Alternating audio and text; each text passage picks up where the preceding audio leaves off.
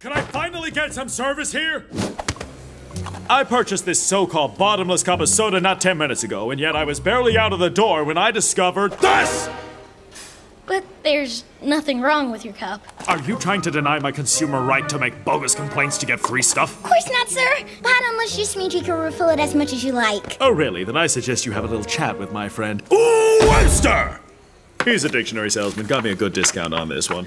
Aha! Bottomless. Adjective without a bottom. I think this deserves a gesture of goodwill. As you wish, sir. A little help, please. Are you okay, ma'am? I've lost my little Timmy. Can you help me find him? Oh, sure. What does he look like? He's 5'10", about 200 pounds, red hair, a mustache. Okay. When was the last time you saw little Timmy? 1975. You mean here in the store? No, in New Jersey.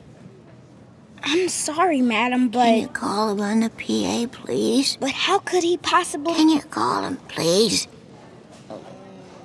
Could little Timmy come to the counter, please? You've got to sing his song if you want him to come. But of course. How does the song go? Make me a cake and fill it with brisket.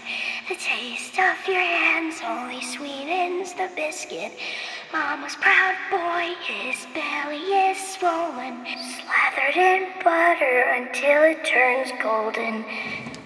I'm really sorry, madam, but I don't think little Timmy is going to turn up.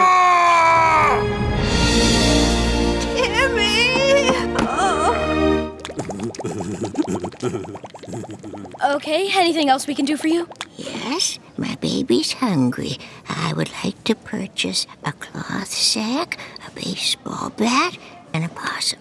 Of course, so just walk straight out of the mall, turn left, go to the police precinct, and ask the same question there. They'll give you exactly what you need. Thank you. Here's a tip for your trouble. Waiter! Yes, ma'am?